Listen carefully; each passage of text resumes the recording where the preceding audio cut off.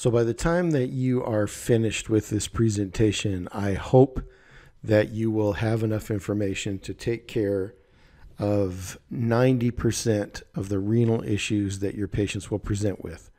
This is not just an anatomy talk. This is clinical talk, clinically oriented nephrology. By the time we're finished with this, and it's a little long as you'd expect from me, you should have everything you need to know to walk in and take care of a patient and hopefully remove a lot of the minutia that's in your head, and I'll tell you what minutia is important, what you need to hang on to, and what you need to forget about.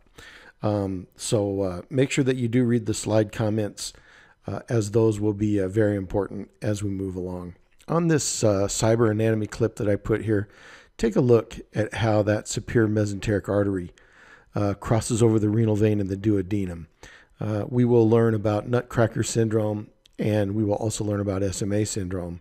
But it turns out that this cyber anatomy image is really pretty good when it comes to showing us the anatomy of the renal system, and especially when we're trying to learn about stuff like nutcracker syndrome and then the order of the vessels that come into the hilum of the kidney.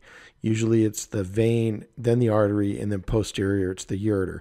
But we'll talk about that because there are variations. So as we move on, there is some required reading. It's a PDF file, and I pre-read it for you. I highlighted all the important stuff, and I'll give you these other two resources to read. You don't have to read them, but this one's required. And like I said, I pre-read it, and so it's going to have some highlight on it, and it should make sense to you. And then down here, if you click on this link, it'll take you to my YouTube channel, and there's about half a dozen small videos, just a couple of minutes in length each one, that are relevant to this lecture and to the care of your patient, like what a cystoscopy looks like and how they put in your ureteral stents, for example. That might be something that you'll end up sending a patient to get. Or maybe you want to go into urology or nephrology. Hopefully it's all here, and hopefully it'll make sense. But make sure you read this article here. There's a lot of learning objectives. If you want to download them, you can download them as a doc file here. There are like 40 objectives, and we're going to go through every one of these because they are important and they are not minutia. So hopefully by the time that you've downloaded these and we've gone through them here in the lecture, you'll know exactly what's expected of you and clinically what's expected of you. So let's start out with number one here. What is the white line of Tolt, and how is it useful in the dissection of the colon and the retroperitoneum to expose the kidney? Well, right here's the white line of Tolt over here. You can see the membrane covering up the retroperitoneum. Well, the ascending colon is anteriorly covered with a peritoneum, but its backside of the ascending colon and the backside of the descending colon are not covered. They're just stuck to the sidewall and covered up like with saran wrap over the top of them. Well, where that saran wrap reflects off of the colon and onto the sidewall of the peritoneal cavity, where that membrane then becomes contiguous with the peritoneum itself, is what we call the white line of Tolt. And this is really helpful in the operating room because we can grab the colon, pull it towards us, and it tents this layer right here. And we just take our cautery and we just divide right by it. And then before you know it, if you divide in the right spot, it'll lead you up to the kidney. So that's why this is important, because sometimes we have to get access to the kidney. Gerotis fascia is this very thin layer of fascia over the kidney. This retroperitoneal membrane right there is gerotis fascia. If we look at it in cross-section here, we know that there's fat, perinephric fat right here, and then there's this anterior membrane that goes over the kidney, and then there's this posterior membrane that goes over the kidney. If you could take off this small, thin membrane here of the retroperitoneum, you would find gerotis fascia. And I'll be honest with you, most of the time, this anterior fascia right here is actually fused with this retroperitoneal membrane. This anterior fascia and this are usually fused in one layer. It's just almost impossible to separate them. So this is gerotis fascia. Why is gerotis fascia important? We'll get to that in just a little bit. And then what's the usual anterior to posterior anatomical structures at the renal hilum? Well, if we look back on our previous page, you'll see that the way the kidney is oriented in the human body, that the left renal vein crosses over the aorta, which means anteriorly, the renal vein is anterior. In the middle then is going to be artery, and then posteriorly is going to be the ureter, or the collecting system proper. And then how is this mnemonic helpful in helping you to remember it? To remember this, vein, artery, and then ureter is right here. Vein, artery, ureter, and then this last one is for a segmental artery. Not so important. So what is the hierarchy of the renal blood supply, beginning with the renal artery and ending with the efferent arteriole? We will show how the renal artery divides and finally moves into lobar branches, and then lobular branches, and then various arcades, until it gets down to the point where it's actually ending in the efferent arteriole and the portion of that renal artery that makes up a glomerulus. And then why can the left renal vein be ligated without affecting the function of the left kidney? Well, there's a variety of tributaries into the left vein. Most notably, there is the gonadal vein. And then does this help explain why nutcracker syndrome is rarely diagnosed? If so, how? Remember, these veins are draining into the left renal vein, not the other way around. The renal vein does not drain into the gonadal vein. But nutcracker syndrome is where the superior mesenteric artery overlies the left renal vein, and it pinches it, causes some congestion on the left kidney. I have never knowingly seen a case of this, so it's pretty rare. And then what percentage of cases will the renal artery be anterior to the renal vein? Up here, we just told you that it's vein, artery, ureter, and then segmental artery. How many times is it artery, vein, ureter? Well, it's about 30% of the cases. Anatomically, when we say the water runs under the bridge, we're referring to how the ureter crosses under the gonadal vessels at the level of the inferior pole of the kidney. And then where can the ureter be located as it enters the pelvis? Hint, if you can find the bifurcation of the common iliac artery into the internal iliac and the external iliac artery, you can find where the ureter crosses over the bifurcation of the common iliac artery. It's a good place to find the ureter in the operating room. And then in females, where does the water run under the bridge again? And a hint is it's going to be near the uterine artery. I'll show you some pictures so that this will make sense. This is an anatomical mnemonic to help the surgeon locate the ureter and avoid injury to the ureter.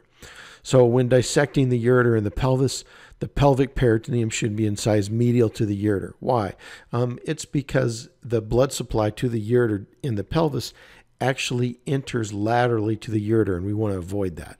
What is a post-void residual? Well, after you urinate, there's a little bit of urine left in the bladder. Normally, it should be less than 75 cc's. We measure that by using ultrasound. A nurse will often go into a patient's room in the hospital. If he can't urinate, they can ultrasound the bladder and give you an idea of how much urine's in the bladder. We can do the same after we put a catheter in, drain all the urine out of you, and go in and check the post-void residual. Or we can do it after you urinate. If you have a really high post-void residual in a man, it can be a sign of an enlarged prostate. What is the average glomerular filtration rate in the average sized adult? But it's about 125 cc's a minute, or about 180 liters a day, which is about 30 times your average blood volume. So your kidneys are filtering about 30 times your average blood volume every day, with the average glomerular filtration rate 125 milliliters every minute. I mean, here's a picture that shows the GFR and where you're in trouble, where you have kidney disease, and where it should be between 60 and 120 cc's a minute. So what is inulin, and why is it considered the ideal glomerular marker, and why is it considered the gold standard for measuring the GFR? We'll talk about that. And then if inulin is the gold standard, how come instead of using inulin, we use the serum creatinine to measure the GFR? Does using the serum creatinine over or underestimate the true GFR? Well, it overestimates it by about 20%. And if so, by how much? By about 20%. What is the difference between creatine and creatinine? Creatine is the muscle breakdown product. Creatinine is the further breakdown product of creatine. What is cystatin C and what it's used for? We know that renin is a protease. Where is it produced? It's produced in the granular cells of the afferent arteriole. When is it released? It is released in response to decreases in renal artery perfusion pressure. So as blood flow to the kidney drops, then the kidney sees that as help, I need more blood and I need more oxygen, and it produces renin. And then where is angiotensin produced? How is angiotensin 1 produced? The answer, by reacting with renin from the kidney. And then how does angiotensin 1 get converted to angiotensin 2? Well, it's subjected to the angiotensin converting enzyme, ACE, which is in the lungs. So what is the effect of angiotensin 2? Well, it's a vasoconstrictor in the efferent arteriole that reduces renal blood flow by maintaining or increased filtration. Think about that for a sec. If we pinch off the efferent arteriole, then everything proximal to that, the pressure head will increase. So by doing that, we're actually increasing our filtration through the glomerulus and through the afferent arteriole. Angiotensin 2 also acts on the adrenal cortex, causes the release of aldosterone, which helps to stimulate sodium reabsorption and sodium bicarb resorption. And at higher levels, angiotensin 2 causes a generalized vasoconstriction, including constriction of afferent and efferent arterioles, which helps to maintain a centralized arterial blood pressure increase. And in doing so, it sacrifices the renal blood flow and the filtration to the kidney. So what is the effect of aldosterone? We just went through that. And acyl natriuretic peptide, AMP, on the solute concentration of urine. Well, it mostly acts on the reabsorption of sodium and sodium ions. And then chloride follows the sodium ion passively. And then what is ADH, antidiuretic hormone? Where is it released? It is released from the posterior lobe of the pituitary. Why is it released? It is released in response to a decreasing concentration of water in body fluids or to a decreasing blood volume and blood pressure. The purpose of this is the reabsorption of water by osmosis, and it leads to a concentrated urine. Think about the name of this hormone, antidiuretic hormone. A diuretic makes you pee. An antidiuretic makes you hold on to your fluid. How does the body do that? It does that by osmosis, by holding on to water via osmosis. This is secreted by the posterior lobe of the pituitary. So, and then in acid-base balance, we know the kidney acts to reclaim sodium bicarb and the excretion of acid. And how can this result then in a hypochloremic metabolic alkalosis or a hypernatremic hyperchloremic metabolic acidosis? Low potassium, alkalosis, high potassium, acidosis. And then to what ion is the hydronium ion attached for excretion in urine? Well, it gets attached to the ammonia molecule to make an ammonium ion, and then you pee, and that's why your urine smells like ammonia.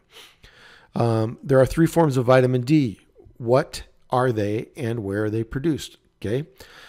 Vitamin D, turns out that it's important not only to keep our bones strong, but it's produced partially in the kidney and partially in the liver. So active form of vitamin D3 known as calcitriol, that's important, 3-triol. Cholecalciferol is converted to calcidiol in the liver. And then the kidney converts the calcidiol to the calcitriol. So calcidiol is made in the liver, calcitriol is made in the kidney. So here's the way it works. Cholecalciferol, precursor to vitamin D, goes to ergocalciferol in the liver, ergots. Ergot is, of course, like mushrooms, and mushrooms are toxic to the liver. And then it goes to calcitriol in the kidney, which is the active form of vitamin D. And then which form would be preferred in a patient with end-stage renal disease? Well, if they have end-stage renal disease, their kidney's not going to be able to do that second hydroxylation, so we need to give them the full molecule, the calcitriol. And then if the kidney is failing, it also cannot make erythropoietin.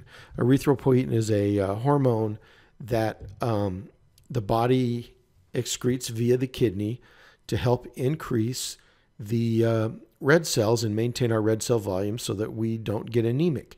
The body is constantly turning over red cells by filtrating it through the spleen, and we need erythropoietin to make sure that we keep up the growth of our red cells in the bone marrow. So they're called EPOs, ESAs, the erythropoiesis stimulating agents, the ESAs, are not indicated in the ICU to treat an acute anemia. And then what is a known side effect of these? Hypertension. Too much too much ESAs and the patient gets hypertensive. Totally makes sense.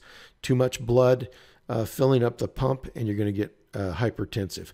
Think about this. EPO is also what guys like Lance Armstrong used to shoot themselves up with when they would prep for the Tour de France. And of course, some of these guys suffered from hypertension. In addition to using steroids, nobody was surprised when Lance Armstrong came down with testicular tumor because the use of exogenous steroids and cancer of the testicles is well known. So even he didn't really have to even admit to shooting up using EPO or doping, as he called it, because we all knew, at least all the doctors in America knew, that when he was treated for testicular cancer that he was probably cheating. How is acute kidney injury defined? And then list the definitions of these two systems, and we'll go through that because they're really similar.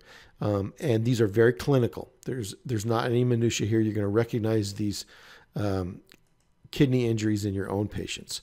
So here, using the KDIGO, and we'll talk about what that means. If you have an increase in your serum creatinine by 0.3 or more in 48 hours, you should be worried.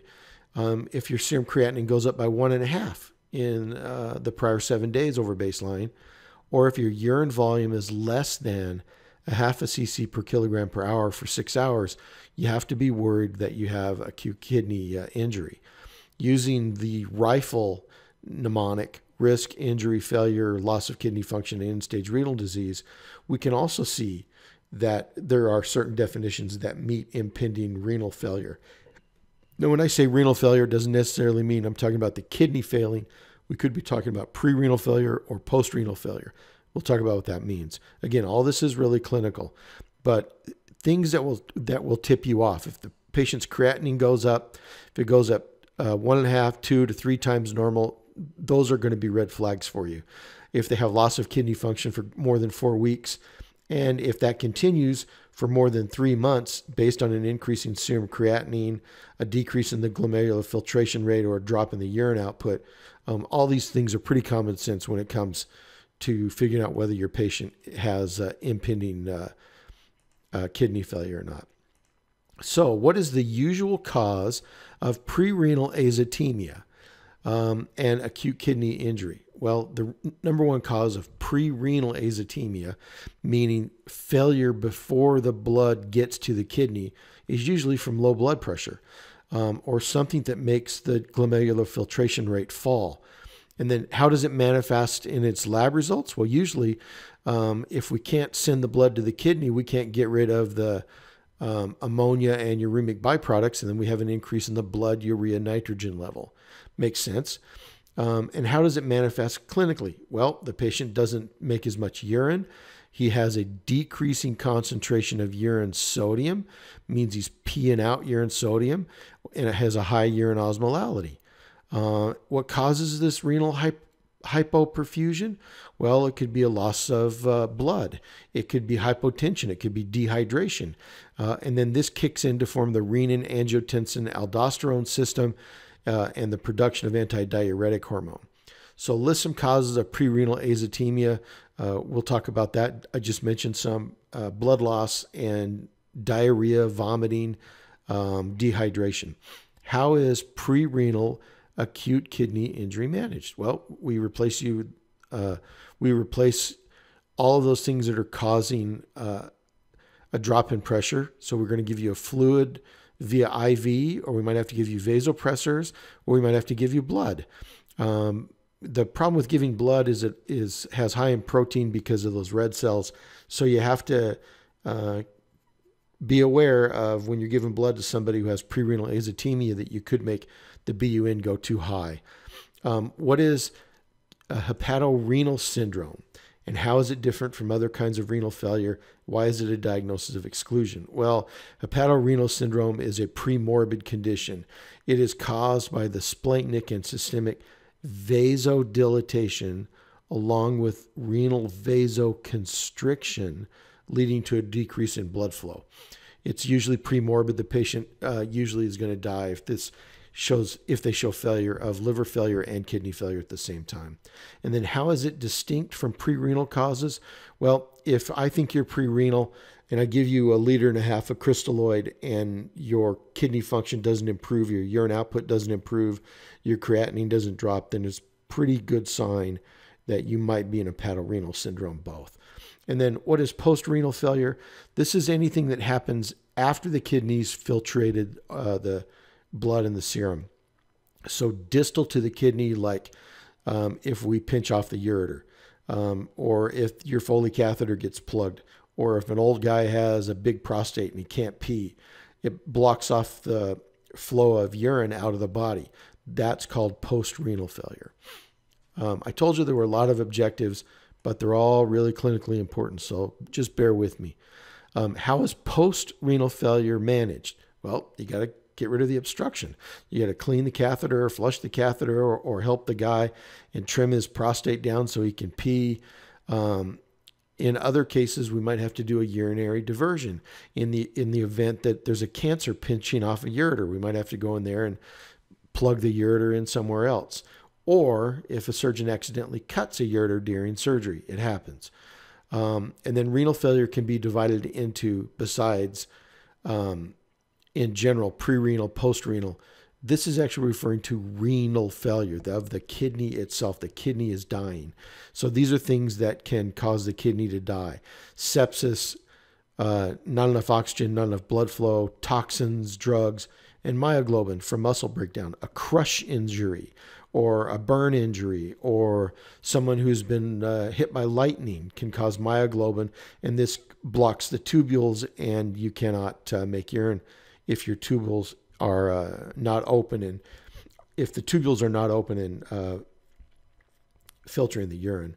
So acute tubular necrosis, you'll hear this a lot. Dr. Fish will talk about this, but actually there's not little necrosis. Instead, it's the formation of casts and detachment of the tubular cells from their basement membrane.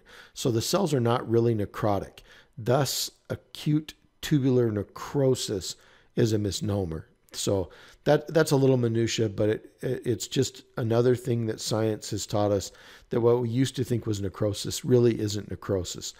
And then there can be diseases of the interstitium itself. Acute interstitial nephritis most commonly results from allergic reactions to drugs in a surgical setting. So at this point, this isn't something that you need to memorize, but if your kidney does suffer from acute interstitial nephritis, you have to think that it may be an allergic reaction. And then, of course, there are diseases of the glomeruli. So I warned you there's a lot of physiology in this lecture, as well as clinical relevance and some anatomy. So let's keep going. So how can acute kidney injury be prevented perioperatively? The best way to do this is don't let the patient get hypotensive. And of course, that applies to a surgical patient, but it also applies to any patient in the hospital. Any element of hypotension less than a mean arterial pressure of 55 for 1 minute can cause acute kidney injury. And then what drugs have we tried and have they worked? Dopamine, diuretics, calcium channel blockers, ACE inhibitors, N-acetylcysteine, atrial natriuretic peptide, sodium bicarb, antioxidants. EPO, normal saline, lactated ringers, Hespan. Have they worked? We've tried all these things, and you know what? None of them work. So that leaves us back to square one. So what has had a major role in preventing acute kidney injury in the perioperative period? There it is. Excuse me. An intraoperative blood pressure management to keep your patient's blood pressure greater than a mean arterial pressure of 55 millimeters of mercury is going to be the best thing that you can do. So list some medications that can actually cause acute kidney injury. Non-steroidals, Motrin, Naproxen, Toradol, ACE inhibitors, angiotensin receptor blockers, aminoglycoside antibiotics such as gentamicin, famous for causing deafness and also for killing your kidneys if the level's not regulated. Beta-lactam antibiotics, Vanco, Ampho, and sulfonamides, drugs like Bactrim, which is sulfamethoxazole and trimethoprim. So these are some of the ones that can cause acute kidney injury. Probably the most common right here, Motrin, those over-the-counter pain medications. And then what traditionally has been the resuscitative fluid of choice? Well, I taught you in the shock lecture that it was normal saline. But recent studies, and I mentioned this at the time, that studies go up and down. Recent studies say that hyperkalemia, secondary to too much normal saline, results in a hyperchloremic metabolic acidosis, despite its lack of potassium. Think about that for a minute. I give you a whole bunch of normal saline. It causes hyperkalemia, a hyperchloremic metabolic acidosis. And it's also been implicated in decreasing renal blood flow. So we tried some buffered crystalloids and we put some bicarb in it, and they didn't reduce the risk of acute kidney injury. So there's no perfect solution that you will give to try to prevent this acute kidney injury. Should diuretics be used? No, they shouldn't. And when should they be used? Only if the patient's in fluid overload, somebody who has congestive heart failure, let's say.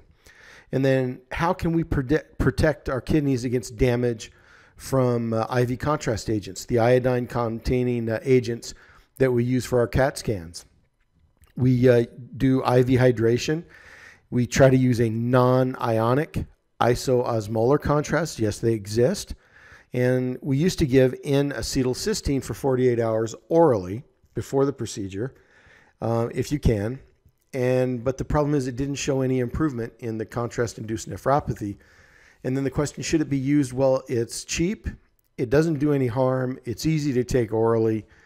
But if it doesn't work, why give it? And then when should dialysis be implemented? And here's a mnemonic to help you remember that, A-E-I-O-U, the vowels. Acidosis, when there is severe metabolic acidosis, your pH is less than 7.2, that is a bad thing. So if you have a pH of 6.8, you're probably not going to get out of the hospital. If your potassium is sky high, greater than 6.5, and you can't get it down by using K-exalate, or your patient can't take oral therapy, or you can't give them potassium and insulin, give them insulin and dextrose to try to get it down, not potassium. The potassium is already high enough. If they've taken toxins, number one toxin that kills the kidneys is antifreeze. If they're volume overloaded and they have pulmonary edema that is not responsive to our diuretics, you might have to put them on dialysis. The same is true for antifreeze. Or if a patient has severe uremia and they've developed a pericarditis, pericardial effusion, they have a metabolic encephalopathy, or they have an encephalopathy secondary to liver damage, like cirrhotics will get too much ammonia in their bloodstream and they can't pee it out, and so they get goofy from all the ammonia. So those patients might actually need dialysis. In that case, you're not necessarily getting rid of volume, you're trying to get rid of the ammonia. And of course, if they have bleeding as a consequence of the uremia, and then depending on how bad the azotemia is, how high the BUN is, how low the urine output is, you might have to consider using dialysis. So then a little bit on kidney transplants here. After a patient's donated his or her kidney for a transplant, what's the expected glomerular filtration rate of that patient? Believe it or not, it's about 70%. The other kidney takes up the load from the donated kidney. You'd think it'd be 50%, and it's not. It's actually greater than that, 70%. And then what surgical specialty is responsible for the most ureteral injuries? Laparoscopic gynecological procedures. And where is the most common ureteral injury? It's in the distal ureter. And then what is the most common ureteral injury, besides having gynecological surgery, is inadvertent ligation of the ureter, putting a tie around it. And then how can we prevent it? Number one, we're going to show you some tricks to identify the ureter and use meticulous dissection, identify it, and know where to cut and how to cut around it. What is the most widely used radiologic procedure to identify a delayed ureteral injury? It's called CT urography, and basically that's where we give you contrast, and it hopefully is non-ionic contrast. And we get a picture of the kidneys, and we get a picture of the kidneys in the filtration phase and then the excretory phase. And we can see the contrast light up in the kidneys and light up in the ureters and in the bladder or not. So that's something else to think about. And then summarize the most common causes of renal failure. Pre-renal, usually hypotension, not enough blood flow to the kidney. Renal, something that we're giving that'll kill the kidney.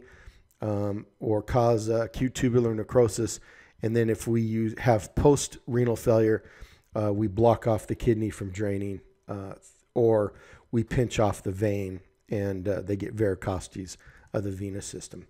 So some more things that we're going to learn is describe how the BUN creatinine ratio changes in the various types of renal failures that I just mentioned. Notice it's creatinine, not creatine. Creatinine is the metabolic byproduct of creatine. What is a Foley catheter? What's it used for? Name a specific type of Foley catheter and what it's used for. The answer to this is called a Coude tipped catheter. What is post-obstructive diuresis? Why is it dangerous? And give an example of an electrolyte abnormality you'd see in post-obstructive diuresis, and usually it's hypernatremia. Too much sodium is retained. What is the normal urine output for a child or an adult? How is it calculated? You got to memorize this. 0.5 to 1 cc per kilo per hour. This works for kids and adults. Pediatricians like the 1 cc, adults like the 0.5 cc, but between a half and 1 cc per kilo per hour. So on those nights where you're an intern and the nurse calls you up and says, Mr. Smith isn't peeing, you need to know how much does Mr. Smith weigh. Use an ideal body weight. And then what is the fractional excretion of sodium? It's pronounced a FeNA, fractional excretion of sodium, FeNA. What is it used for? How is it calculated? And why is it used? Why is it useful? Let's talk about erythropoietin. We mentioned that earlier, and its role in treatment of anemia. Where is it made? Well, it's made in the kidney, and it acts in the bone marrow. And how is it related to renal and hepatic physiology? What is renal artery stenosis? How do we diagnose it? We can diagnose it with a CTA, an MRA, an ultrasound, and sometimes you can diagnose it on physical exam if you can hear a bruit in the flank region. How is it treated? Usually with a stent. Surgery sometimes might be necessary, but today most of the time it's with a stent. And what is the mechanism by which it causes hypertension? It's the renal angiotensin cascade, same thing. And then using VH dissector or a CT scan, and on a transverse section, make sure that you can identify the ureter, the kidney, the medulla of the kidney, the cortex of the kidney, the pyramids of the kidney, the collecting system near the hilum, the renal vein, the renal arteries. Make sure you can find the SMA, the IMA, the adrenal glands, the psoas muscle, and the quadratus lumborum muscles. So here's some things that you absolutely must memorize. If you don't take anything away from this presentation, put these little nuggets in your brain, okay? Memorize a normal urine output, 0.5 to 1 cc per kilogram per hour. You need to know that to be a doctor. You must know this. This is not negotiable. Memorize this, memorize this, memorize this. Last year, Kids couldn't do it. I don't know why. I told them a million times. Memorize it. Do not memorize the fractional excretion of sodium, but look at the formula. And just know that when you calculate your fractional excretion of sodium, normal value is less than 1%, meaning that your body should reabsorb about 99% of its sodium. If it doesn't, your kidney is not filtering properly and it's spilling out all the sodium in your urine. Number one cause of a low blood urea nitrogen, malnutrition. Nurse calls you in the middle of the night, it's 2 in the morning. Mr. Smith's blood work came back. His BUN is 2, doctor. And you say thank you and go back to bed. Give him a freaking Big Mac or something. Give him some nutrition. A BUN creatinine ratio greater than 21 is indicative of pre-renal failure. BUN creatinine that is 1 is probably renal failure.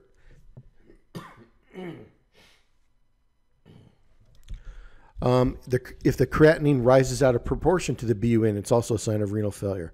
So if the BUN is 10 and your creatinine is 6, your kidneys are failing. Dialysis is usually reserved for creatinine greater than 13. And every increase in the creatinine by 1, you drop the function of your kidney in half. So your patient has a creatinine of 1.0, that's normal. Tomorrow they have a creatinine of 2. That means they lost a kidney. They only have half of what they had yesterday. Tomorrow they have a 3, creatinine's 3, which means now they have half of that 1 kidney. So now they're down to a half a kidney. The next day it goes to 4. They have half of that half. Now they get a quarter of a kidney. You get the idea. Normal urine-specific gravity is 10-10. Memorize this, 10-10. And also understand and memorize that hypo means alkalosis. Hypokalemic, hypochloremic, metabolic alkalosis. Okay? O, and O. Okay? Hopefully that helps. So here the white line of Tolt is the name of the peritoneal reflection onto the abdominal sidewall that holds the ascending and descending colons in place. In order to visualize the right kidney, the white line of Tolt is incised along the ascending colon, especially near the hepatic flexures and the splenic flexures of the descending colon. And in using this anatomical landmark along the secondarily retroperitoneal structures of the ascending colon and descending colon, we can use the white line of Tolt to guide our dissection and expose the kidney. Same thing over here. If we follow it, we can expose the kidney. So Gerotis fascia is the fascia between the perirenal fat and the pararenal fat that lies anteriorly over the kidney. This landmark is important too because tumors that extend through the fascia are considered especially aggressive. And in our image, the anterior renal fascia is known as Gerotis fascia. It is this fascia. It's a layer of very thin connective tissue that holds a bleeding kidney and allows that kidney to tamponade itself. It is very thin. You can see through it. It's a very thin layer, but in cases of trauma, it can be helpful in preventing massive blood loss because of its tamponading effect. So in reality, what you see in this image, this is peritoneum overlying the kidney, the C-loop of the duodenum. You can see the peritoneal lining. And they're saying that Gerotis fascia is one layer deeper than this layer here. One layer deeper than the normal peritoneal covering. And I will tell you in clinical experience, for the most part, they're fused and it's one and the same. So that's probably the single most important factor. So here we are looking at a cross-section. Here is our pancreas. And then here is our membrane of the retroperitoneum right here. And you can see where they're starting to fuse. And so here we have what's called perirenal fat. Here is pararenal fat around here. And then in between those is this fascia layer. This is Gerotis fascia. And Gerotis fascia, I will tell you that right here, Gerotis fascia fuses right here. And it becomes one layer. You can see through layer. So anyways, that's just to help you know what Gerotis fascia is and the importance when it comes to a kidney injury. Now, let's talk about the anatomy of the kidney from anterior to posterior. Normally, it's renal vein, renal artery, and then the ureter. So looking from anterior to posterior. Renal vein, renal artery, anterior to posterior. So while there are recognized variations in the anatomy of the hilum, the most accepted falls in line using the mnemonic VUUA, vein, artery, ureter, and then segmental artery. This means from anterior to posterior, renal vein, renal artery, ureter, and posterior segmental artery. The normal anatomy is seen in the image here on the right. And here we can see how nutcracker syndrome can develop and cause varicosities. So here in nutcracker syndrome, we have the superior mesenteric artery, which normally comes over the left renal vein. The vein is anterior like it should be, pinches off, and then you get these varicosities from the left gonadal vein, from the veins draining the kidney. This congestion can cause varicosities. It can cause a varicocele in a male. You go down to examine the testes, palpate the testes through the scrotum, and sometimes you can feel these varicosities. But I have actually never knowingly diagnosed or seen nutcracker syndrome. But more importantly, if you understand the relationship between the inferior vena cava and the aorta, you'll see how the left renal vein lies across and anterior to the aorta and subsequently follows the same sequence as it enters the hilum of the kidney from anterior to posterior, vein, artery, ureter. Interestingly, the left renal vein receives three tributaries: the left adrenal vein, this puppy right there, and the left gonadal vein and a lumbar vein. So if the main renal vein is compromised or if it's pinched in nutcracker syndrome or ligated, these three tributaries could allow for the venous drainage of the kidney to continue as long as they are not subjected to being pinched here. So blood flow could return from the gonads up here, be varicosity, and come out this way and then drain up through a left adrenal vein. But the problem is the left adrenal vein has to drain down. So unless there's reversal of flow somewhere, how is that going to help? Well, you might actually get some reversal of flow if you truly have a nutcracker syndrome. And maybe that's why we don't see it that commonly. So, and remember, there are no valves in these veins here. These veins do not have valves. So you could get reversal of flow here.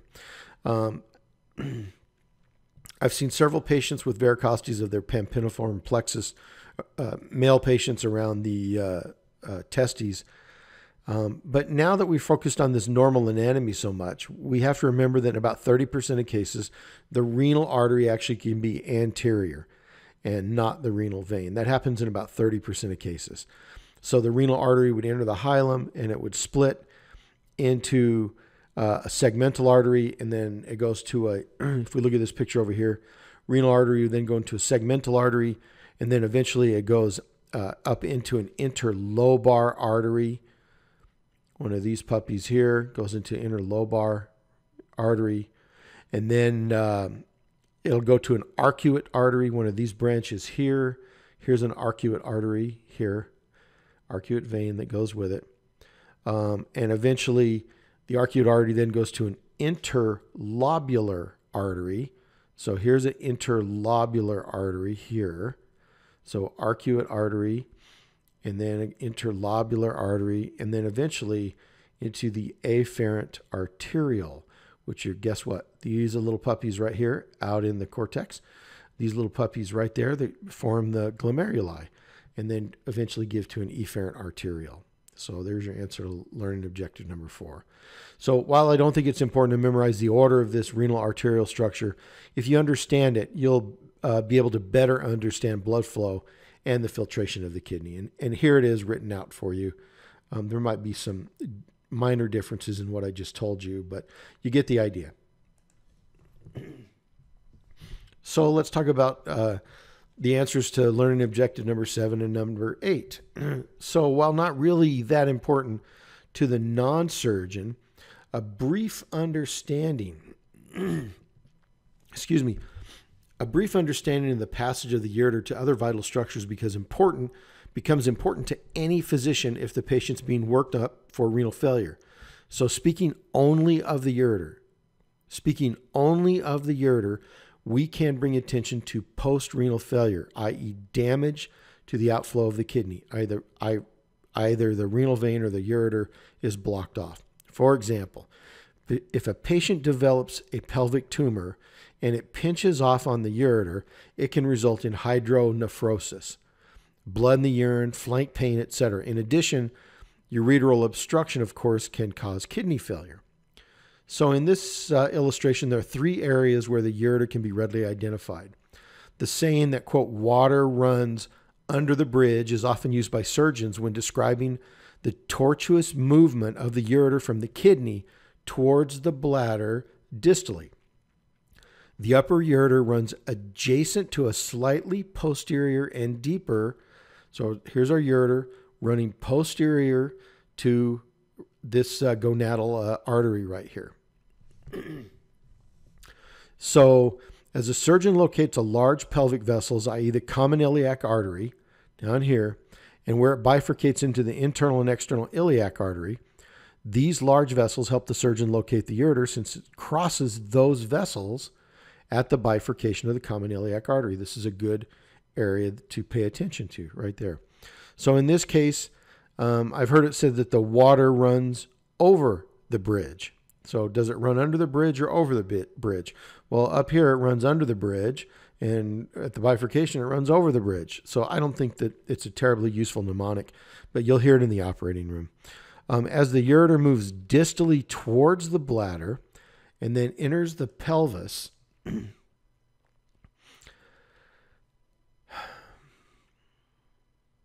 as the ureter moves distally towards the bladder and enters the pelvis, the blood supply to the ureter comes laterally to the ureter. And it comes from these smaller vessels, the superior vesical artery, the uterine artery, middle rectal artery, vaginal artery, inferior rectal artery. These are tiny little branches. These are small, tiny branches, but they're important. So when we dissect, or we're trying to find the ureter down here, taking out a cancer of the colon or the rectum, we identify the ureter. We want to do our dissection over here. We want to expose the ureter from its medial aspect. Stay away from the lateral aspect. Because number one, you get into bleeding, and these are small, tiny vessels, and they just irritate you when they bleed. So in summary, dissection of the upper ureter would be done from the lateral aspect to avoid the medial lying gonadal vessel, and then medially in the pelvis. So up in the upper abdomen, we dissect lateral. Down in the pelvis, we go medial. So then there's one other landmark that you need to know. If you've had a patient that develops an intra-abdominal aortic aneurysm, you'll want to know, does it affect the renal arteries or not? If they get an aneurysm of their aorta, does that aneurysm involve the renal arteries? You hope not, because it's so much more difficult to reimplant those renal arteries and not result in kidney failure. The important landmark that defines what we call an infrarenal abdominal aortic aneurysm is the left renal vein. So your surgeons will dissect up to the left renal vein, and be very careful about not punching a hole in it, because it bleeds like filling a swimming pool from the bottom up. You can't find the hole. A surgeon will dissect up to the left renal vein and put the aortic cross clamp the aorta right there at that level, so the kidneys continue to get perfused, and we can fix the aneurysm distally. We may have to reimplant gonadal vessels. We may have to reimplant the inferior mesenteric artery, but we hopefully do not have to reimplant the SMA or the renal arteries. That's very difficult to do. So now that we have learned where the inadvertent ureteral injuries can usually occur, let's find out why they happen. It turns out that most ureteral injuries, in fact about 65% based on data, is caused by laparoscopic gynecological operations. For example, a laparoscopic hysterectomy or a laparoscopic oophorectomy. The distal ureter is the most common site of injury, and the most common cause is, as I mentioned, inadvertent ligation or tying off the ureter accidentally. We can avoid this by paying attention to what we're doing a meticulous dissection, accurately identify the ureter at those points where we know anatomically that they should be, as we discussed in the previous slide. And a ureteral injury is best diagnosed with CAT scan. It's called CT urography. We'll give the intravenous contrast. It'll light up the kidneys, and then we can do what's called the nephrogenic phase, where we can see the kidney, and then follow it down into the excretory phase, where we can then follow the contrast down into the ureters, and hopefully, if there's no injury, down into the bladder. If there is an injury, the contrast will stop at the site of the injury, or even worse, if the ureter has been cut and unrecognized, the contrast will flow out into the peritoneal cavity. Those are always a bad thing. So let's take a look here at the cross-sectional anatomy of the kidney. And I'm not sure that the image on the left is anatomically correct. A useful mnemonic to remember for the AP order of the structures at the hilum is VAUA, and we've mentioned this. So we have renal vein, renal artery, ureter, and then renal pelvis and a posterior segment artery. The main renal artery branches into an anterior and a posterior branch. So the hierarchy of the renal artery blood supply is renal artery, and then a segmental artery, and then an interlobar artery, and then an arcuate artery up here. And then we go to an interlobular artery, which would be even smaller down in here. And in fact, here's an interlobular artery here, these smaller ones. An afferent arteriole, then the glomerulus, and then the efferent arteriole. So this is some interesting information about the left renal vein. Not only is it longer than the right renal vein, 6 to 8 centimeters versus 1 to 4 centimeters, but the left renal vein receives 3 venous tributaries. They're tributary from the left adrenal vein, the left gonadal vein, and the lumbar vein. And then these rich collaterals ensure the left kidney will continue to function even if the left renal vein is ligated. So regarding the left image here and its seemingly incorrect description of the vessels at the hilum, in as many as 30% of cases, the renal artery actually may course anterior to the renal vein. So of course, the course of the ureter has given way to an old saying because the ureter continues anteriorly on the psoas muscle and crosses under the gonadal vessels. We say the water runs under the bridge. In this case, there is no bridge, but it refers to the ureter running under the vessels carrying blood, as we saw in the previous slide. Another important intraoperative landmark to find the ureter, as it can be found anteriorly to the bifurcation of the common iliac artery into the internal iliac and the external iliac arteries. In females, the ureter crosses under the uterine artery. Again, water under the bridge before it enters the bladder. Interestingly, because of the ureter's blood supply, incisions in the pelvic peritoneum should be made, as we've already mentioned, medial to the ureter to preserve the laterally emptying ureteral blood supply. So even though there's significant variability in the order of the structures at the hilum, it's usually understood that anteriorly it'll be the renal vein, in the middle would be the artery, and then posterior would be the ureter. But that doesn't always follow, as we just learned.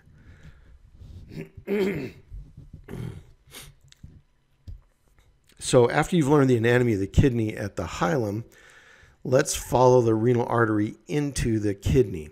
The classic teaching again is renal artery, segmental artery, interlobar artery, arcuate artery, interlobular artery, an afferent arteriole, efferent arteriole after the glomerulus. And I don't think that you necessarily need to memorize this.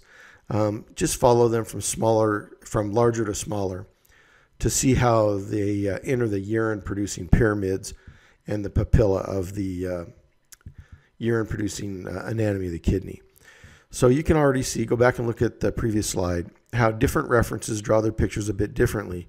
That's why I don't want you to memorize this minutia, because as a physician, your job is to make sure the kidney gets perfused, period. Get blood to the kidney, avoid hypotension, avoid nephrotoxic drugs, avoid clots to the renal artery, etc. That's going to be your job. I don't think anybody will ever ask you about the interlobular arteries or the afferent arteriole or the efferent arteriole. No one will ever ask you if the patient's arcuate artery is intact. Nobody cares. Just keep blood flow to the kidney and make sure that you're getting that kidney perfused so you can drip urine from those tiny little papilla down into the major and minor calyces.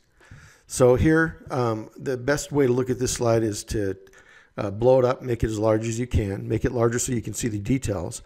So combined with the next slide, It helps you see more clearly where the urine-producing structures are located and where macroscopically and microscopically the urine waste are produced. But don't get lost in the minutiae in this presentation. In fact, this presentation is not about that. It's about how to practice medicine needed to identify, treat, and recognizing diseases of the urinary system without the need for all of this all of this minutia. So it's kind of cool to look and see where the urine producing portion of the kidney is located, that the nephron is up here into the cortex.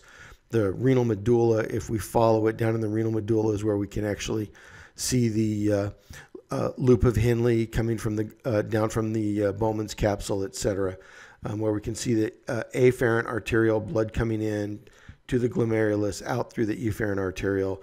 Again, minutia, but this is where it happens in the kidney. So it's up in the cortex, and then those loop of Henle's drop down here into the renal medulla. Here's another picture. I just put this in here for completeness. I don't see how memorizing this would ever help you take care of a patient, so just bear with me, and we got just a little bit more. If you're really confused about where all of the solutes are absorbed and reabsorbed and what defines the proximal tubule and the distal tubule and the afferent and efferent arteriole, et cetera, go ahead and memorize this slide, but I will never ask you these details because, quite frankly, taking care of a patient, this is not relevant. So these are always cool to look at some photos of the nephron of the glomerulus. I always love these photos. It's difficult to visualize the structures of the nephron and then being able to see a light microscopic image versus an being able to see a light microscopic image versus an electronic micrograph to really make the details pop is impressive. So, okay, here's a glomerulus. And this is where the blood starts to get filtered. So very cool. Light microscopy all the way down to electron micrographs. Very cool pictures. So before we talk about filtration and kidney failure, we need to know how much urine should a healthy kidney make. And after a healthy adult urinates, how much should be remaining in an, quote, empty bladder. So this amount is called a post-void residual. And it should be about 75 cc's, less than 75 cc's. The average amount of urine production for a healthy human, baby or grown, and you got to memorize this number, is between 0.5 to 1 cc per kilogram per hour. Pediatricians like to use the 1 cc per kilogram per hour, and for whatever reason reserve the 0.5 cc kilogram per hour for adults, and that's about 30 cc's an hour. 30 cc's an hour for an adult. Memorize these amounts and this formula. This is not minutia. You must know this. Nurses will call you, wake you up, and ask you why Mr. Smith isn't urinating, and you need to figure out if you need to give him fluid or he needs a new catheter. So we need to review some of the renal physiology. In short, the average glomerular filtration rate is about 125 cc's a minute, or about 180 liters a day. That's 30 times your average blood volume per day.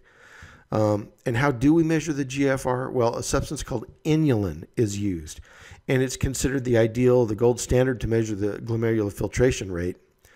And by looking at this, we can see that 125 cc's per minute of inulin go through the renal filtration system, and 125 cc's come out. So it's 100% input and output through the kidney. Note that the amount of glucose in the urine should be 0, right here. Normal clearance is 0. So what do you think a diabetic would show? How high would a serum glucose need to be before the kidney starts to spill urine? It varies on the individual, but it starts to get secreted anywhere from about 200 to 250 milligrams per deciliter concentration of glucose in the blood before it tops out the renal threshold. So some more, a little bit of info here. Inulin is a polymer of fructose. It's freely filtered into the Bowman space and is neither reabsorbed nor secreted by the kidney, but you have to give it IV. But we usually use a serum creatinine to measure the glomerular filtration rate. Creatinine is an end product of muscle metabolism. However, unlike inulin, about 20% gets secreted into the urine. And this has the effect of causing an error in the calculation of the GFR, but it's close enough. Creatinine has been used for years. Creatinine has been used for years, and we're going to continue to use it. So the formula for GFR is the creatinine in the urine divided by the creatinine in the plasma. That number times the flow rate of urine equals the creatinine clearance.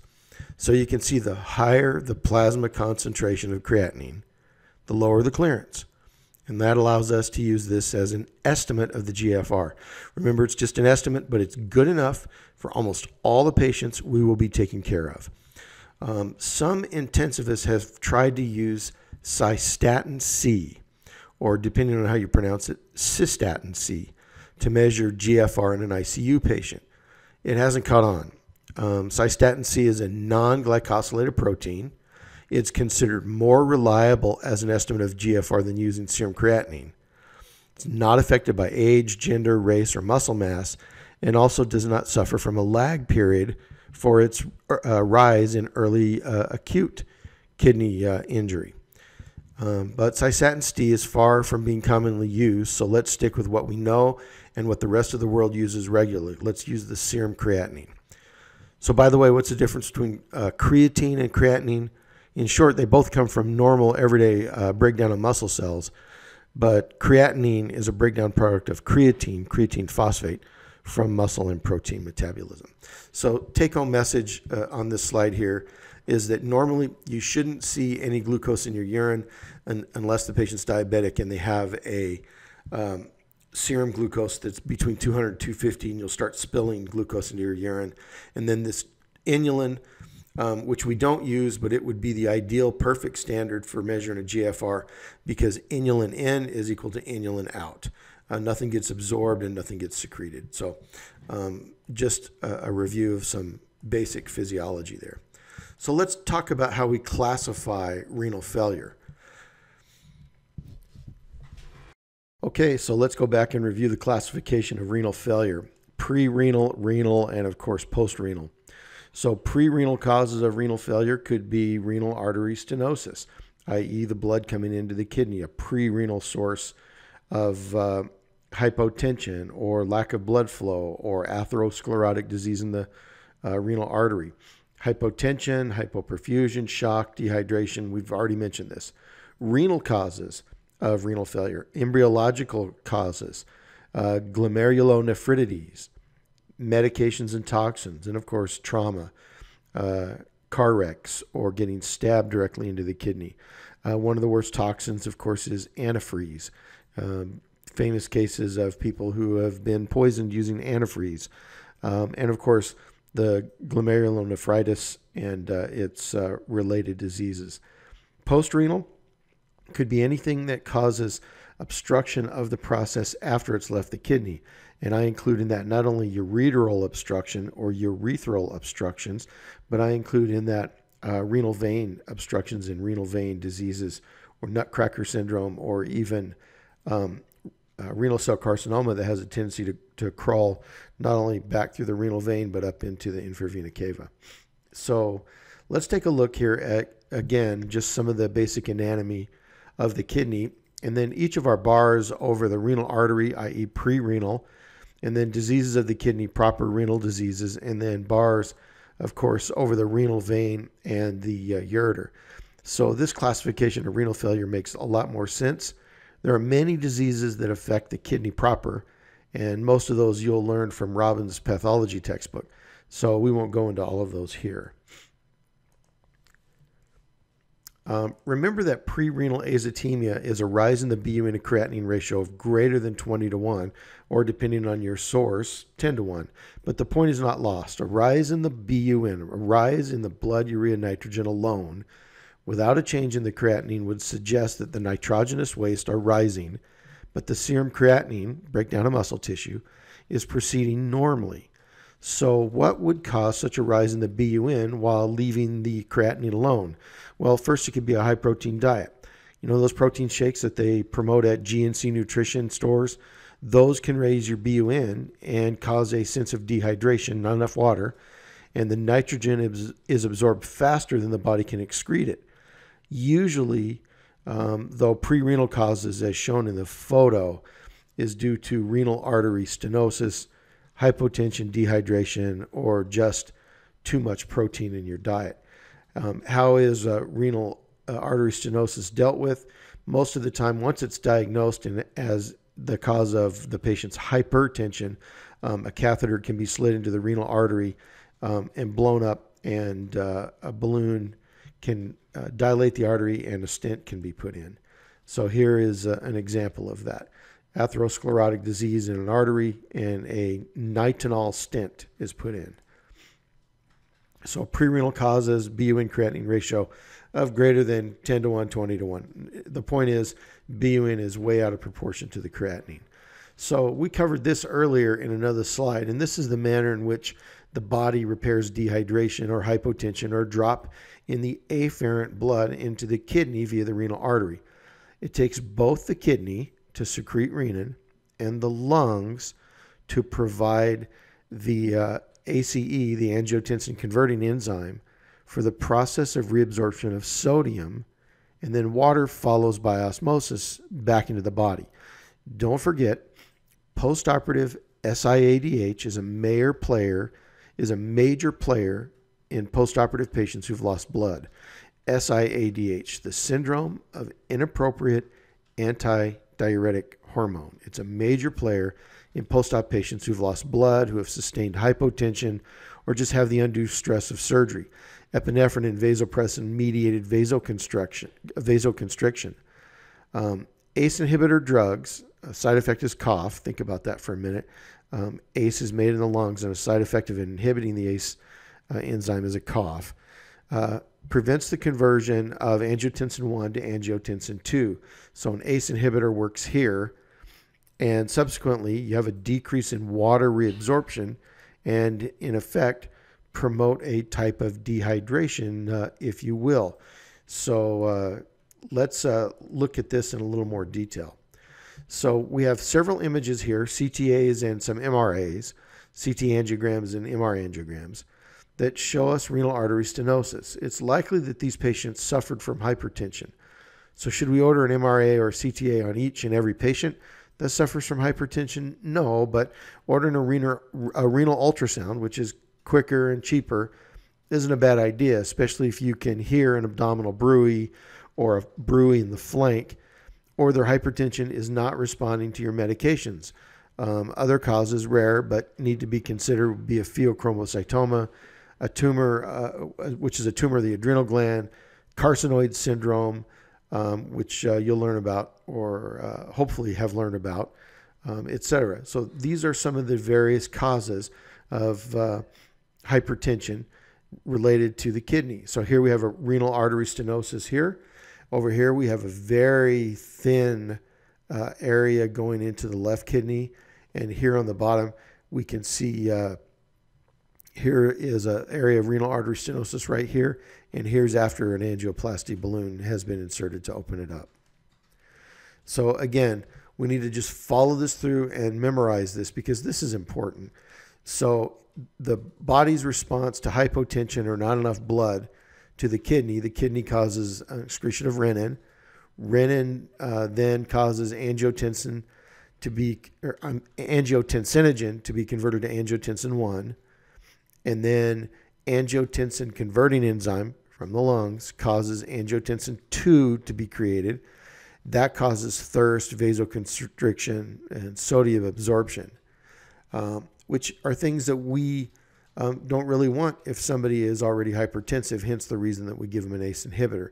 We don't want angiotensin around to make someone who's hypertensive to drink and to have more vasoconstriction because they already have that already.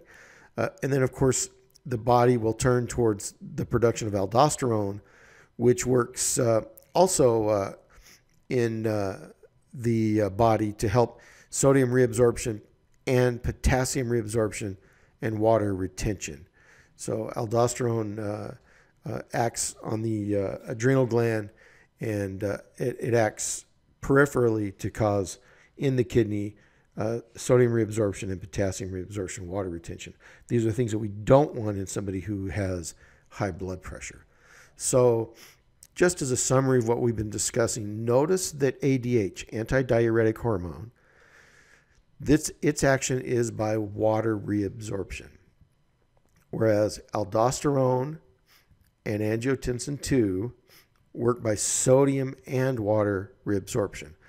Atrial natriuretic peptide increases blood volume but leads to a decrease in sodium and water reabsorption. We won't discuss atrial natriuretic peptide here anymore. So let's take a look after surgery. So after surgery, in the syndrome of inappropriate antidiuretic hormone, SIADH, the body holds on to water, and then we have to wait 3 or 4 days to the body to mobilize the fluid into the vasculature so that the excess fluid can be urinated out. So this is a big one. You will be asked a million times in your career, doctor, can you please come and see Mr. or Mrs. X? He just has colon removed today and he isn't making any urine. You need to know, how much urine did he make? When was his surgery? Was it today? Was it yesterday? Was it 3 days ago? Has he been hypotensive? If not, you don't need to do anything. Reassure the nurse that he's in SIADH. Explain what this is to her because she won't know. And tell her that any extra fluid or diuretics would, at this stage, make his post-op course more rocky and make him more edematous in the next day or two. It's okay to do nothing sometimes. Give the body a chance to catch up. Don't always reach for the Lasix or furosemide. Don't always reach for Lasix if your patient isn't peeing. Think about other causes. Remember, pre-renal, renal, and post-renal. So this is important. Syndrome of inappropriate ADH. You will see this in post-op patients, and if you go into internal medicine or family medicine, you will also see SIADH, and you'll be consulted to treat those patients who have a low urine output. Sometimes the best thing is just let the body do what it needs to do. So let's look at this slide to review the many causes of pre-renal kidney failure. So interestingly, note that septic shock, the mechanism of pre-renal failure is vasodilatation, which drops the blood pressure. So in septic shock, we get systemic vasodilatation, and that causes a drop in blood pressure. But the body will compromise eventually and try to vasoconstrict, trying to raise the blood pressure, increasing the afterload in order to increase the blood pressure. But it does this to the detriment of the kidneys. It shunts blood to the brain and the core at the expense of the kidneys. Eventually, the body then won't be able to compensate anymore, and full-blown vasodilatation occurs. At this point, the patient is usually put on pressors like norepinephrine or dopamine or dobutamine after they've already tried aggressive rehydration with fluids or blood and it doesn't work. So, of course, a drop in preload, a drop in your fluid status from, say, diarrhea, vomiting, overdiuresis, a burn injury, dehydration, can lead to volume depletion. The interesting thing about burns is they kill the kidney by plugging up the ducts with myoglobin. And the treatment for the burn patient is aggressive hydration, making the urine alkali to improve the dissolving of the myoglobin. And you might even have to use mannitol, which acts as an osmotic diuretic to the kidney. Now think about hypoalbuminemia. So these patients are unable to keep an intravascular colloid pressure and hold solubles in water within the vascular system. As such, they third space their fluid, and it causes peripheral edema. And this fluid is of no use to the kidneys because it isn't in the vasculature. Thus, the kidney sees this as a type of dehydration. Your patient can actually be volume overloaded and yet be dehydrated intravascularly. Stop and think about that for a minute. Is your patient volume overloaded, or is he third spacing the fluid? Dehydration versus third spacing versus not being in the vasculature. Think about this for a sec. You can be dehydrated and yet have edema. So think about that. So then there's a drop in blood pressure from a heart attack or congestive heart failure or cardiomyopathy. And then again, the kidney sees all of this hypotension and goes into fluid saving mode. Albumin isn't there either, so the fluid goes into this useless edema that the body can't use and not fluid into the vasculature. So in pre-renal azotemia, which means an increase in the BUN, and prerenal acute kidney injury are conditions that are caused from the temporary or intermittent lack of renal perfusion, hypoperfusion. So, of course, when the kidney senses it's not getting enough blood, the renin, angiotensin, aldosterone system kicks in, as does the production of antidiuretic hormone.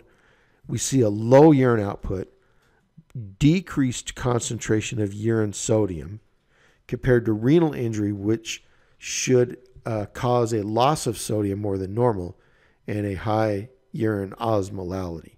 So again, pre-renal, you're going to see a low volume of urine output, a decreased concentration of urine sodium, and a high urine osmolality. So I'm sorry about this being on its side. The best way is to look at the PowerPoint and spin this slide around and enlarge it.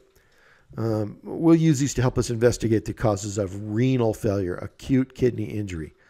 In renal failure, not pre or post, the BUN usually rises together, but in a ratio of less than 10 to 1. For example, a BUN creatinine ratio today of 10 to 1 and tomorrow of 15 to 3 would suggest renal failure. The acute tripling of the serum creatinine is suggesting the kidney can't excrete the creatinine from the body, from the body's normal everyday breakdown of muscle products, and it's building up. Then tomorrow it might be 30 to 5. That high ratio, BUN of 30, creatinine of 5. Same thing, think renal failure. Watch that creatinine. It will tell you more than the BUN alone. So what's the number one cause of a low serum BUN? This is an easy question. Malnutrition, not enough protein on board. I have had nurses call and tell me that the patient's BUN was critically low. And I say, thank you, hang our phone up and tell them to feed the patient. Give the patient some protein if they can. That's the number one cause of a low BUN. Okay. So there are two different ways to look at acute kidney injury. Two different sets of criteria, and they are remarkably similar. So the Kidney Disease Improving Global Outcomes Guideline, KDIGO, don't memorize that. And then the Rifle criteria. So, of course, intrinsic damage to the kidney or intrarenal acute kidney injury can be divided into diseases that affect three major structures within the nephron. If it affects the tubules, we get acute tubular necrosis, which is a misnomer. It's most commonly caused by sepsis or ischemia or toxins or drugs or myoglobin. Then there's disease of the interstitium of the kidney itself. An example is acute interstitial nephritis. And it can commonly occur as a result of allergies to drugs. And then, of course, there's damage to the glomeruli proper. So, of course, the treatment for acute kidney injury is careful attention to the patient's fluid volume, the electrolyte status, and anticipate dialysis if necessary. Sadly, many of the purported drugs that we've tried do not help. Things like dopamine, diuretics, calcium channel blockers, ACE inhibitors, N-acetylcysteine, which we mentioned for giving patients potentially before they get a CAT scan to prevent damage to the kidney from the contrast agents. Of course, HO natriuretic peptide, sodium bicarb, antioxidants, and even EPO. They've all been selected to try to help the kidney when it's in kidney failure. None of them have worked very well. On the other hand, keeping the intraoperative blood pressure greater than 55 millimeters of mercury for a mean arterial pressure, that's not your systolic, your diastolic, that's a mean arterial pressure, helps prevent acute kidney injury. So avoiding nonsteroidal drugs, ACE inhibitors, angiotensin receptor blockers, avoid aminoglycosides, beta-lactam antibiotics, Vanco, Ampho, and sulfonamides can also help prevent acute kidney injury. And now we're back to what fluids should be used to help resuscitate a patient in acute kidney injury. Normal saline, which I taught you in the treatment of shock, is the preferred method of resuscitation, the preferred fluid. But normal saline has been shown to cause a hyperkalemic, hyperchloremic, metabolic acidosis. Think about that for a minute. I give you a whole ton of saline, but it makes you hyperkalemic. However, other fluids did not really show any benefit. There's no benefit from lactated ringers or albumin or Hespan, which is a starch. Hydroxyethyl starch, something like that is what it stands for. Avoiding the use of diuretics is also a good thing, except when the patient is truly fluid overloaded. And then you might need to use a diuretic in someone who actually has acute kidney injury if they're truly fluid overload. Of course, it goes without saying that iodine-containing contrast agents shouldn't be used in a patient with the signs of impending renal compromise. The previous use of N-acetylcysteine was promoted along with pre-procedure IV hydration and bicarb to help prevent contrast-induced nephropathy. However, trials have shown that N-acetylcysteine was a disappointment. So recommending it as a solid, hard recommendation doesn't exist. It's easy to give and it carries minimal risk, so many radiologists will still recommend its use in a pre-CAT scan setting to help hydration of the kidney. So when do we recommend dialysis, called renal replacement therapy? When do we recommend dialysis? Well, there's a mnemonic, A-E-I-O-U. A for acidosis, E for electrolyte abnormalities, C for intoxication by toxins that can hurt the kidney, like antifreeze, and overload, volume overload, pulmonary edema, unresponsive to our diuretics. These patients might need dialysis, and the presence of uremia, which causes an encephalopathy, pericarditis, or bleeding. So let's take a look at this slide real quick and just pay attention to the similarities here between diagnosing acute kidney injury. So if we have an increase in the serum creatinine by 0.3 or more within 2 days, or if the serum creatinine goes up by 1.5 or greater than baseline in the past 7 days, and if we look across here, we can see, well, the Rifle criteria says you're at risk of kidney injury if your creatinine goes up 1.5, and you have injury if it goes up 2.5, and you're in failure if it goes up 3 times the normal serum creatinine. And then, of course, if your urine output drops less than 0.5 per ml per kilogram per hour for 6 hours straight. And over here in the Rifle criteria, they say if you have loss of function for greater than 4 weeks or end-stage renal disease is considered to have set in, if you have an elevated serum creatinine that meet these criteria for greater than 3 months, or a drop in your GFR or your urine output criteria. Basically, in summary, acute kidney injury, watch the serum creatinine. If it goes up, keep an eye on them. You're in trouble. In post-renal failure, we're generally looking at failure of the kidney secondary to an obstruction distal to the kidney itself.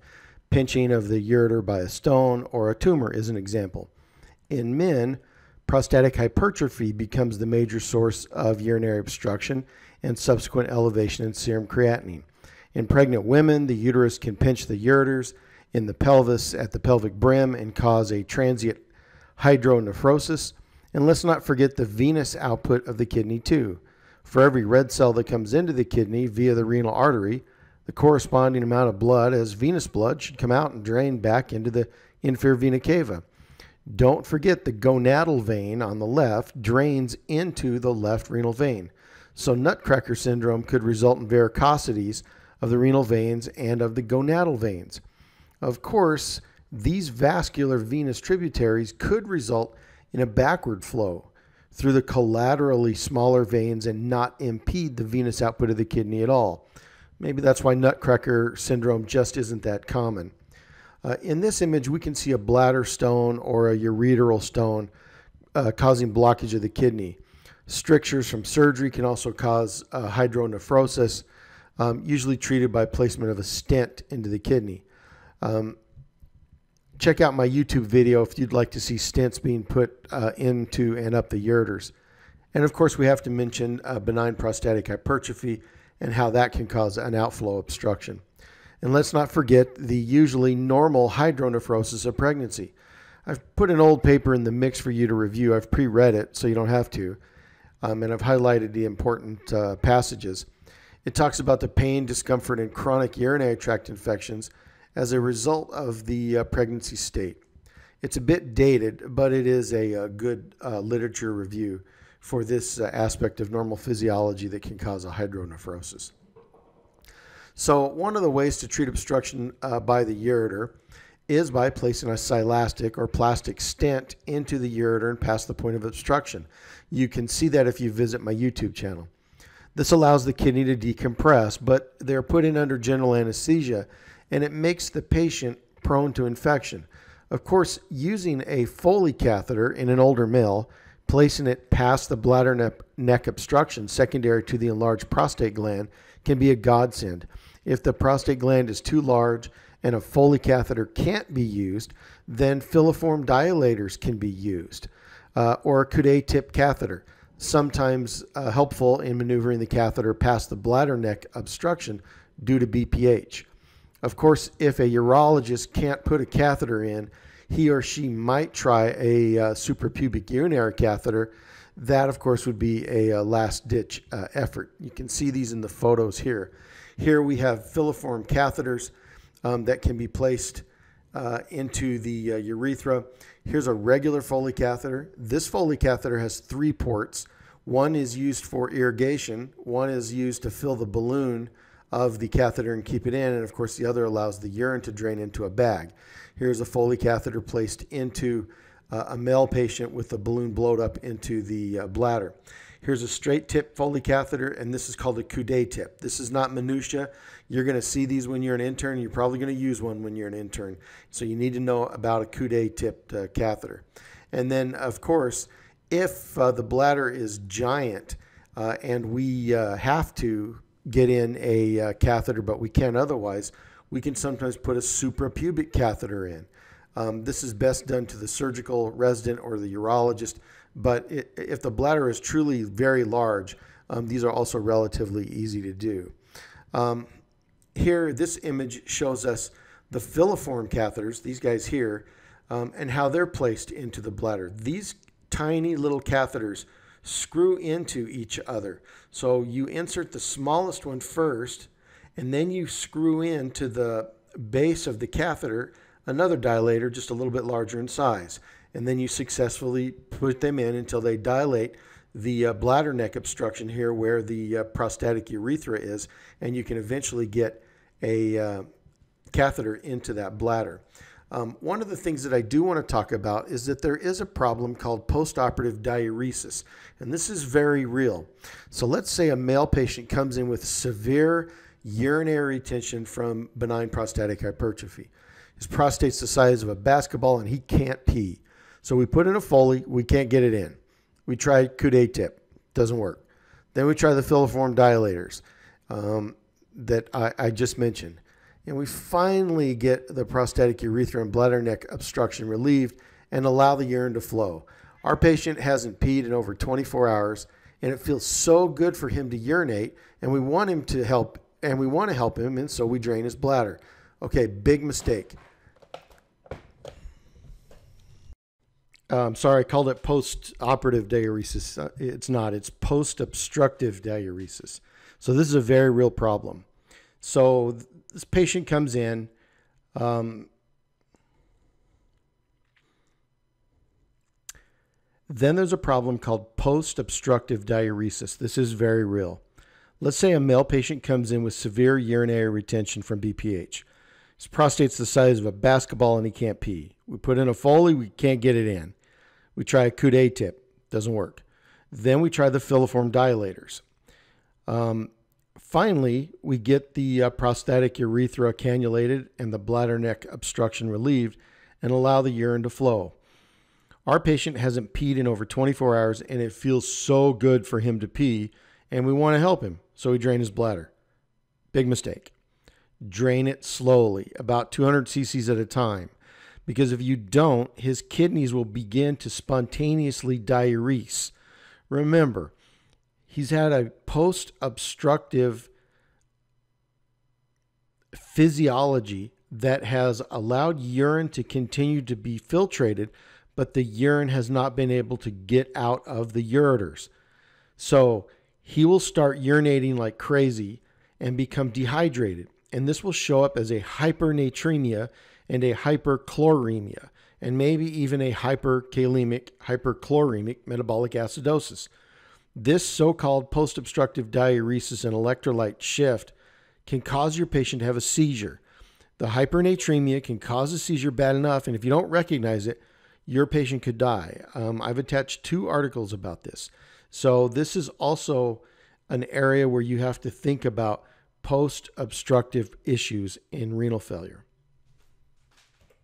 Now let's talk about a very clinically relevant medication called erythropoietin. We know that erythropoietin is made by the kidney, a glycoprotein that acts on the bone marrow to produce red cells. It helps the body maintain a proper level of red cell volume in the blood. A patient who has acute kidney failure may not make any erythropoietin or any erythropoiesis stimulating agents, ESAs, and thus they may have a chronic anemia. Interestingly, though, it is given to treat patients whose hemoglobin is greater than 10 but less than 13 if they're going to have a non-cardiac operation. But giving erythropoietin alpha was not shown to improve any mortality except in some very small subgroups of trauma patients. Further, it is not indicated for use in the intensive care unit where you might have a lot of patients in renal failure and might be having dialysis. Further, it should be viewed as a method of increasing the hemoglobin in an anemic patient with kidney failure on a more elective basis. And one of the side effects of these erythropoietic stimulating agents is hypertension. 20% of patients develop hypertension when treated. So we need to keep in mind that it's useful for a patient who has chronic anemia, but useful for a patient who has end-stage renal disease who isn't making this, but not in a patient who is in an ICU, who is acutely ill, or is going to have cardiac surgery. This is reserved for mostly elective reproduction of our red cell mass. Okay, break out your calculators. This is called the FINA. This is a calculation that will help you to determine whether or not your patient is in renal failure, pre-renal, or even post-renal. So, of course, before we can even talk about the FINA, the fractional excretion of sodium, we have to remember the kidney's role in acid-base balance. It acts by the reclamation of sodium bicarb via carbonic anhydrase and the excretion of acid. Remember that the excretion absorption of acid is via a sodium-potassium exchange mechanism. Sodium is reabsorbed, acid is secreted, and bicarb follows the sodium. Then the acid is sent out as a waste product and it joins ammonia to become ammonium. Of course, it isn't this simple, but you get the idea. So how does the fractional excretion of sodium help us in the care of the patient? It helps to figure out if your patient's kidneys are failing. If you look in the comment section on the PowerPoint, you'll see a link to a calculator that will calculate the FINA for you.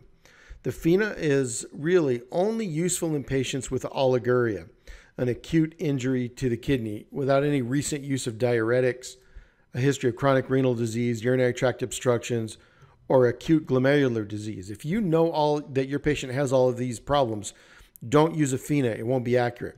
But if your patient's serum sodium is too low, so they're losing sodium in the urine, that's a sign there's a kidney damage. Keep this formula in your back pocket, especially if you're unsure if your patient actually has compromised renal function. Normally, your kidney should be able to hold on to sodium. But if you're losing too much sodium in the urine and your serum level of sodium is low and you start seizing from hyponatremia, you can also seize from hypernatremia, it's likely your kidney has lost its sodium hydrogen exchange pump and is losing sodium into the urine. So your fractional excretion of sodium is usually less than 1%. For the most part, a normal kidney should hold on to all of its sodium. And the fractional excretion of sodium greater than 1% in an acutely azotemic patient, one whose BUN is elevated, usually indicates intrinsic renal injury, but is consistent with volume depletion in patients who've had diuretics or in some patients with chronic renal insufficiency. So go to the link, click on it, and you can see how the fractional excretion of sodium is actually calculated.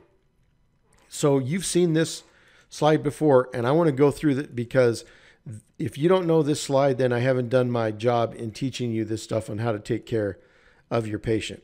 So items to memorize. You have to know that a normal urine output is between 0.5 and 1 cc per kilogram per hour.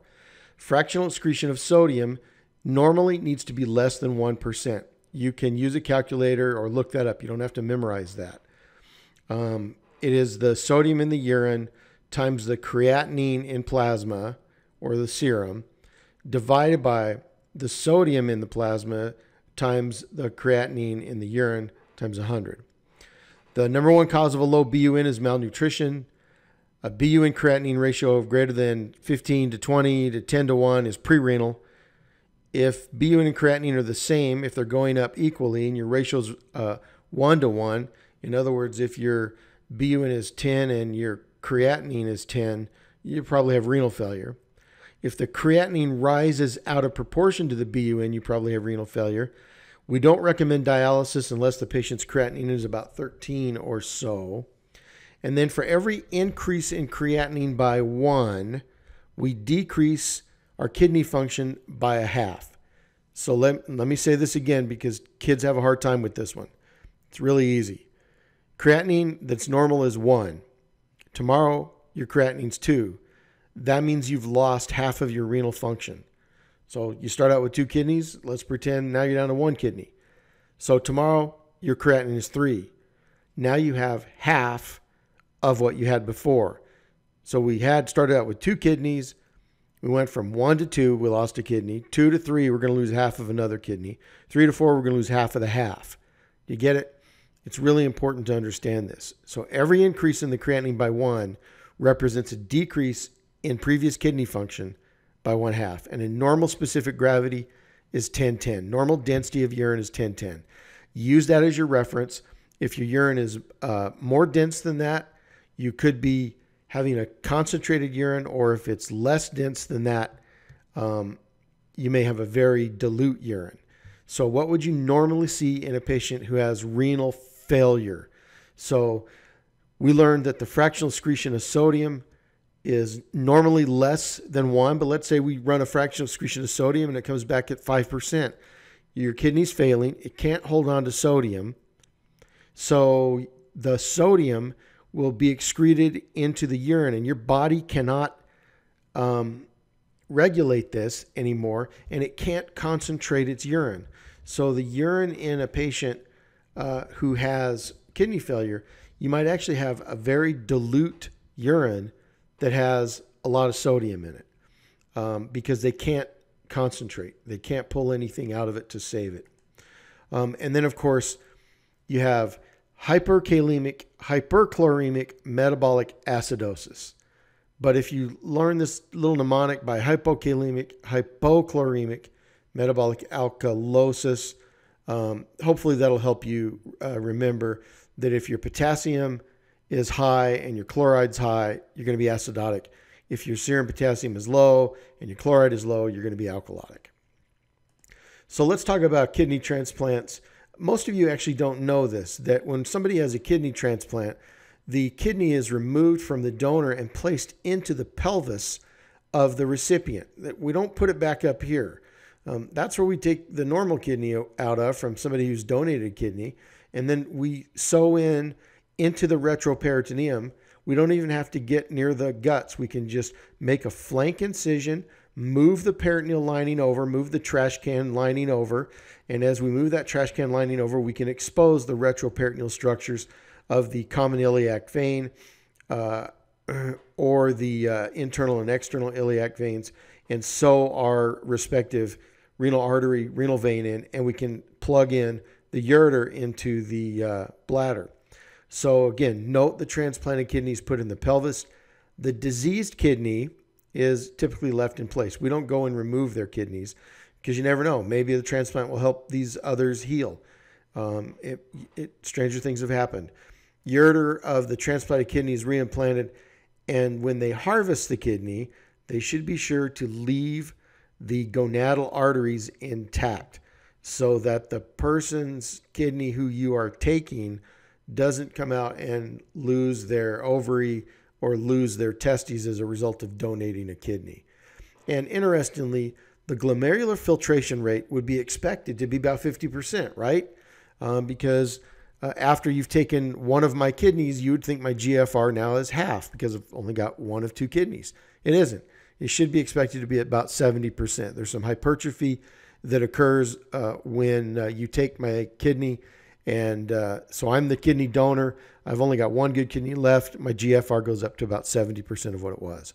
So here's just some more pictures showing the same thing, showing how the renal artery and the renal vein are anastomosed into the internal iliac artery. And here, it's difficult to see from this photograph, but you can see the kidney here. And they're sewing in. Here's the artery and the vein they're trying to sew in. It's not a good picture. You can't really see the internal iliac artery or vein, but you get the idea. So now let's do some questions and put all this together so make sure that you understand the purpose of this whole talk was to be able to take care of patients and not worry about the minutia. So we got a 22-year-old marathon contestant who presents to urgent care complaining of nausea, vomiting, and generalized body aches. And he comes in, his vital signs is he's 22 years old, his blood pressure is 90/70, he's a little low, his heart rate's 70, interesting, he's not tachycardic, low-grade fever, respirations are okay, his urine-specific gravity is 1.020, so his urine's concentrated. So based on this and his electrolytes, what do we think? Well, this guy is suffering from dehydration because he just ran a marathon and he's been puking. So interestingly, look at his potassium. His potassium is low at 2.9. Why is that? Well, he's got concentrated urine, and that's because he's been able to hold on to his sodium and hopefully pee out some of the acid from his running, because this guy is going to have an acidosis from running and using his muscle tissues and the lactic acid, etc. But he's going to be breathing faster, so he's going to have a compensated metabolic acidosis. But that's beside the point. This guy comes in, his potassium is low because he's been vomiting, and his acid is low because he's been losing stomach acid. Okay? So his acid is low, his potassium is low, and his creatinine and his BUN are both high, but they're high in proportion to one another. They are actually here about 20 to 1. So pre-renal. So he's pre-renal, he's dehydrated, he's lost acid, and he's lost potassium. So he's going to be hypokalemic, hypochloremic, metabolic alkalosis with a compensated, probably a compensated acidosis. He's been holding on to his sodium. He's been peeing out his acid. He's also been losing acid by vomiting. And then is he pre-renal, renal, or post-renal? Well, at this stage, he's pre-renal. He needs fluids and potassium replacement. He has respiratory compensation of his metabolic acidosis, but he's been losing so much acid and potassium by vomiting that he's alkalotic. So at this stage, our boy here is alkalotic. All right, I hope this makes sense. Read the comments to this slide if you don't quite follow this. All right, let's look at another one. So here we got grandma, 73-year-old diabetic female, presents with palpitations, twitching, fasciculations, and fatigue. She's on dialysis, but she's not had any dialysis in the past 4 days. She's also anemic. Why is grandma anemic? Okay, here's her vital signs. Blood pressure, she's hypertensive at 160/95. Her heart rate's 95. Her temperature's okay. Her respirations are okay. Pulse ox is okay. So she's hypertensive. She's got palpitations, fasciculations. I'll bet her potassium is too high because she hasn't had dialysis. So let's draw some blood on her. Yep, sure enough, potassium is way high, 6.8. BUN and creatinine, check that out. Big time elevated creatinine, out of proportion to the BUN. So she's in renal failure. We know that because she's on dialysis. Her creatinine is not 13. It probably was at one time, but through years of dialysis, maybe it's come down to 6.7. So she's in renal failure and she's hyperkalemic. So we got to dialyze her and get rid of that. What's another thing that we can do to drop someone's serum potassium. We give him glucose, and then we chase it with a shot of insulin. And what that does is insulin and glucose will force the potassium into the cell, and you get a little cardioprotective effect so the potassium doesn't cause those arrhythmias. So you can give her oral K-exolate. It's like these crystals that absorb potassium, but it is also really constipating. Don't know if grandma can tolerate that. But for now, we need to dialyze her. And what's going on here? Is she renal, post-renal, pre-renal? What is it? She's renal, creatinine and BUN way out of proportion to one another. Is she acidotic, hyperkalemic, hyperchloremic, metabolic acidosis? So grandma's going to be acidotic. And then what would you expect her urinalysis to show? Grandma really can't make urine. That's why she's on dialysis. So what if we do a FENA? Well, she's already on dialysis. She may not be a good example to use to calculate the FENA. But remember, she should be able to hold on to sodium. But in this case, she probably can't.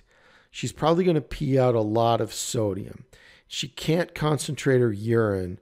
So the truth is, she's going to have an inability to resorb her sodium, and she's also going to try to pee out potassium, but she can't do it enough. She's going to make a little urine that she can't concentrate. So I would expect her to not make very much urine, but what she does make would be pretty dilute. I want you to think about that for a minute. Doesn't make a lot of urine, but what she does make is pretty dilute because she can't hold on to the sodium because of the kidney failure. And the sodium and the potassium go together. So renal failure, dialysis, hyperkalemic, hyperchloremic, metabolic acidosis. One more example here. So we got this old guy who, after surgery for an inguinal hernia, elderly male patient with known BPH, that's a big prostate, is sent home from the outpatient surgical center that evening, some 9 hours later. He can't pee. Prior to surgery, he would void 4 to 5 times each night. So here's a CT scan that somebody got on him. We're not sure why they needed that. But you can see right away this bladder is giant. His prostate gland down here actually looks to me in this picture like there's an abscess in the prostate gland. So that's sort of just a weird finding. We could, if I can't get a catheter in, I could poke a needle in and do a suprapubic catheter. But, so what's wrong with this patient? Why can't he urinate? He has post-obstruction renal failure. So he has obstruction of the bladder neck at the prostatic urethra. What's the treatment? Let's put a catheter in. Okay. And then what would you likely see on his blood test? His creatinine would probably be, assuming it was normal to begin with, it might be 1.5, 1.6, something like that, 1.8. And it'll come down once we allow him to finally drain that urine. So on this guy, we're going to put in a catheter and we're going to drain it slowly so that he does not get post-obstructive diuresis. So he's going to end up becoming, if we just put the catheter in and drain it, he's going to become hypernatremic and he's going to have a seizure. Okay. So this is somebody that if they come into your ER, you might put the catheter in and let him sit there and drain it slowly and then send him home with a catheter attached to a leg bag in the morning so he can leave that catheter in. Now, this brings an interesting point to mind, and that is I was always taught in these guys who have BPH and giant bladders that you shouldn't fix the hernias until you fix the BPH. So in other words, let's go fix his big prostate, make sure he doesn't have prostate cancer, prostate abscess. And once we've taken care of his bladder neck obstruction, then we can go fix his hernias and he won't have this problem after surgery. He'll be able to urinate just like he normally would. So prior to surgery, he would void 4 to 5 times a night right there. This guy is not getting any sleep. He's getting up all night to pee, and now you fixed his hernia. Now he can't pee at all. and some idiot's going to come in and put a Foley catheter in and drain it out. And the next thing is grandpa's going to have a seizure because they didn't know about post-obstructive diuresis.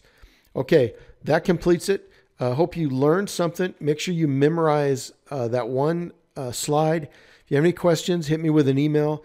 I hope this makes it easier than learning all of an incredible amount of minutia that goes with renal disease. If you can understand everything in this lecture, you should be able to take care of your patient when you're an intern. And when the nurse calls and asks you what to do about Mr. Smith not peeing, you're going to ask a couple of questions. How old is he? Did he have surgery? If so, what was it?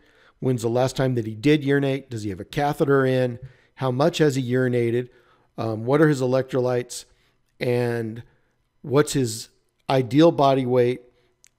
And does he have SIADH, or is he truly dehydrated, or has someone given him not enough diuretic?